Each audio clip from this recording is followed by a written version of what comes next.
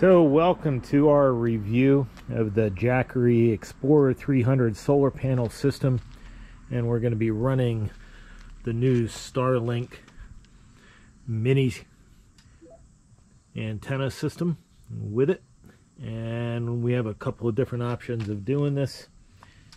The most obvious is to take the original power supply. We're not going to show that here. Everybody knows how that is. It's a wall wart. You plug it in the wall and you take the factory cable, plug it into that, and plug it in the back, and you're online. So you can use this Jackery 300. It does have AC inverter in it, so you can use that brick on here.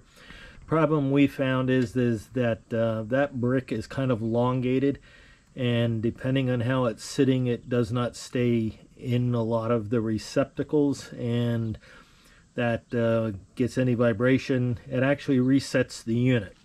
So just be aware of that. But obviously for what we want to do here, our best choices is going to be the USB-C PD, which is going to give us around 20 volts out, and we're powered that way right now. You can see we are connected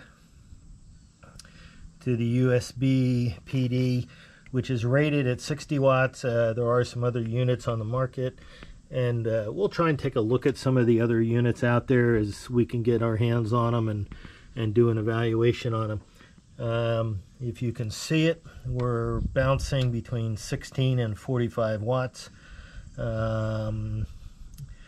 have 69 watts of solar input coming in, so we are definitely still charging even though we're running the unit. So you can see in the field, you can easily keep this thing running during the day. We've been getting about 6 to 7 hours of use out of the Explorer 300. 300 is a nice size unit for camping, probably a little bit big for backpacking, and we'll show some other options and other videos on some ways to do that with some little bit smaller. The Jackery does make a smaller unit that will run it for probably about 2 hours max, and you could put a small solar panel on that as well. Now we do have we have a 12 volt to 24 volt. I don't recommend running these on 12 volts. The only way to do that is if you're in the car and the car is running. Otherwise, they seem to be a little sensitive on the low voltage side when you're running it at 12, and if you just let it run on the battery, if you don't have a good battery, the voltage goes down. They seem to get a little fussy. And this is just a 24 volt up converter with a barrel connector. Those connectors you can get, they're made for the CCTV industry, for the older style cameras that you could put on the cables that you ran for your cameras. But they work right. They're just make sure the sizing you get is correct. But that's the common size we have there, which is working quite well. And then you've got we got the cables. You got a good selection of cables with the Jackery. They're giving you a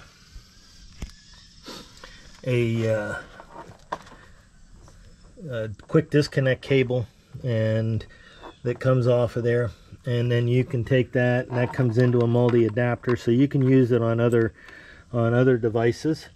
And can't really see it from here. We take a sneak,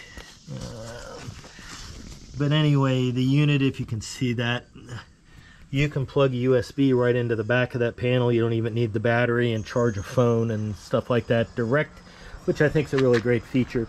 So we've been using these for probably a little over 2 years, and we've used them on a couple deployments with the articulated version 2 units, and that would that battery on that unit would run it easily without the solar for 3 hours range, somewhere in there. And the panel, it is a nice rigid, it's magnets on here that hold it shut when you close it. The magnets keep it shut. There's a big bag on the back for all your cables, and the stands fold out to allow you to get the right angle. And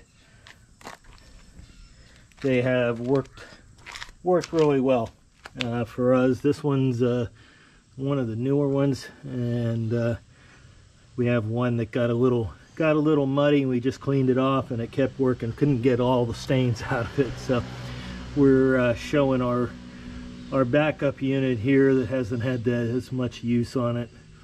So here's a small kit we just got put together. It's a few items, and that's the smaller Jackery, and we'll look at that in another video. That's going to be a USB powered connection device only, but that's small enough you can carry in your backpack. This unit here is what we're recommending, is something like this, and we'll go into these in more detail. And we're using an aftermarket because it's a 7 amp hour 20 volt, and that will run it there again. That'll run it for a good 6 hours or so. And if you manage it, you could easily get a couple of days in the field with that.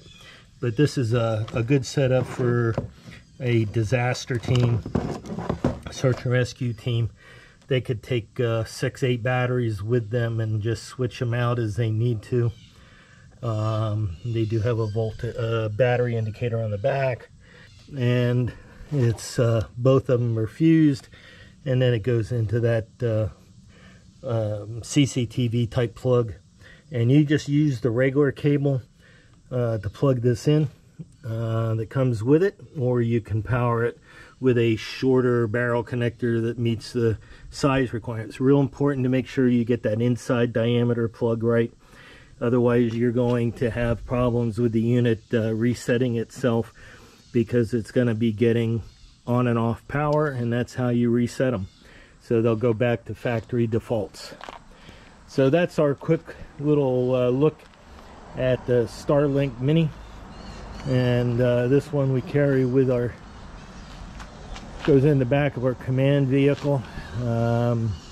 We've had, as you can see on the brackets, we had a high performance roof mount that we have on there. But ultimately the Mini has all the capability we need, as long as we're getting a good 100. Our biggest use in the field is backup comms, using cell phone over the Wi-Fi connection in bad areas, and our mapping programs are real important to us. So teams could even take this out in the field in really remote areas, carry that with them, and be able to set that up within a few minutes and log in if they needed to. And we're looking about actually being able to deploy that on a backpack, but we got to look at RF limits, and you know, there's you know, what the radiation levels are going to be there as far as having it on somebody's back. So we'll take a look at that. We're working on some things with that, and we'll do another video. So please check back. We have a couple more videos, including a complete setup video on the Mini with an array of different mounts and ways of mounting it and using it. Thank you, and please subscribe. Hit the like button, helps us on the algorithm, and hit that notification so you get notified when we are posting new videos. Thanks. Press on.